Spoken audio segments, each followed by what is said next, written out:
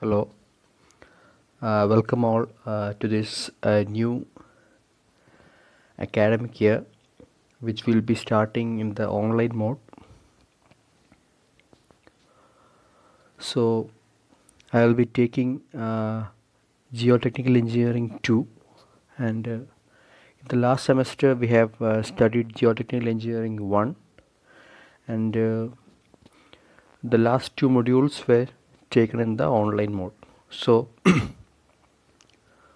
this time we will be starting from module 1 in the online mode itself.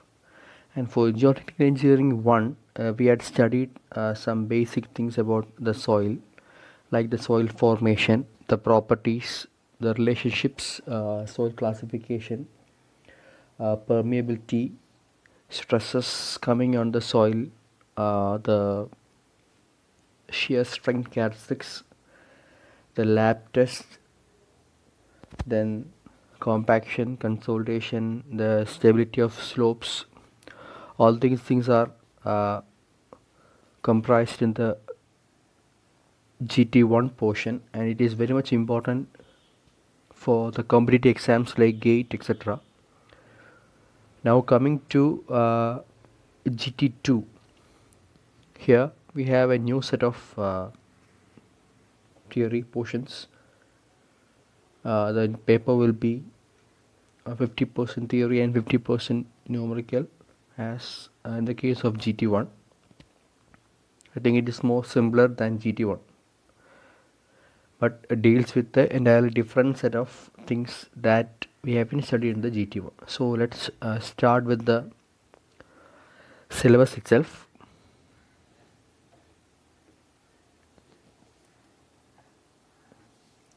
Now the module 1 comprises of the following terms: stresses in soil. There is a term like the Boussineq's formula. It is used to calculation of vertical stress below point loads, and some numerical problems. Then some other terms and equations under different loaded areas like strip, rectangular, circular shapes.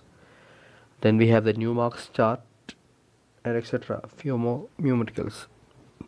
So we will start. Now we had studied a few things of stresses under the GT1 portion. I hope you remember, namely the total, neutral, effective stress. It's a different set of theory, and we know the equations. We have drawn the figures and diagrams and all things. Now coming to this portion, we are having a particular loaded area, and the stress due to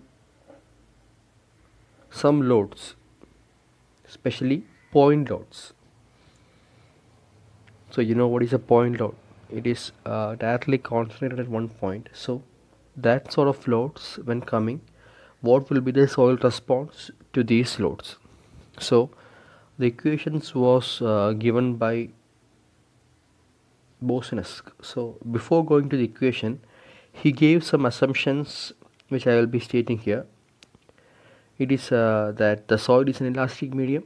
The constant value of Young's modulus. Young's modulus we have, we know with there's a symbol given by E, capital E. Then the soil is homogeneous, meaning it has identical properties at different points. Soil is isotropic, which means the soil has identical properties in all directions. Then the soil is semi-infinite, meaning when we see the soil, we know that soil extends from a single point towards downside and to the lateral side, but not above that. We have the ground level. So it is semi-infinite, not infinite, but semi-infinite. It is limited to a particular region, and it extends downwards and lateral sides, not upside, from the ground level. So that's it. soil is semi-infinite. And last one, soil is weightless and free from stress before application of load. So these are some of the assumptions taken by Boussineq to come to his equation. So Boussineq's equation was derived after assuming a set of these assumptions. So people or university usually ask list out the assumptions, and it's usually asked as a 5-mark question. So just be familiar with these, and we will go to the equation. As you can see from this figure, I have given a point load named as capital Q. It is acting at a point O, capital O. Then we can see that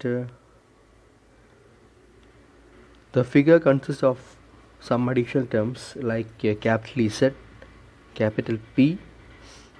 Then you can see a small z and small r. These are the alphabets which I have given in this figure. So what I am interested is to find the vertical stress at point Z and at point P. I will tell it once more. I am interested in finding the vertical stress at point Z and point P, capital Z and capital P. Now Z, if you see, it lies directly beneath the point load at a distance Z. The Q comes directly to the O, and from that point at a depth small z lies our capital Z. Don't confuse between capital and small z. Our capital Z lies at a depth of Z from the ground level, which is in the line of action, same line of action, whereas the point P lies at a distance small r from the capital Z we have taken.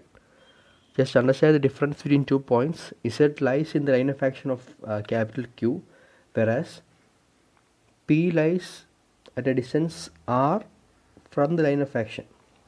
Just note those points. So this equation is same, but while substituting we will have different values. So we will go directly to equation. This is the equation for vertical stress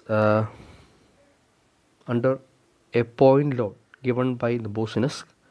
Sigma Z, and hope you remember the points P and Z. So the equation I will tell 3 by 2 pi into Q by Z square, the whole bracket 1 by 1 plus R by Z the whole square, the whole raised to 5 by 2. The equation will seem a bit confusing in the start, but this is the equation given by Boussineq.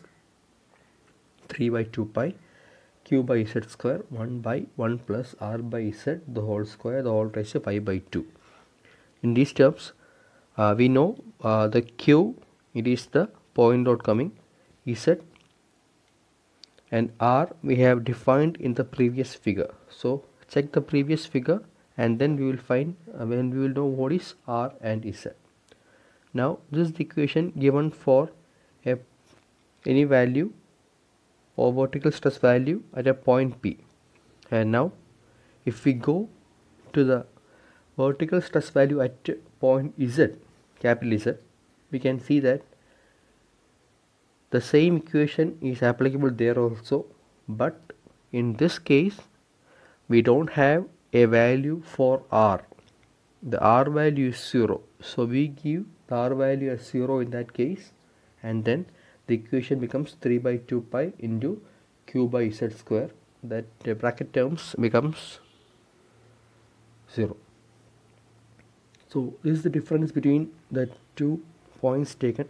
We have the same equation, but the values of R and Z is important while considering these points. So it is very mandatory. People usually ask 2 types of questions here.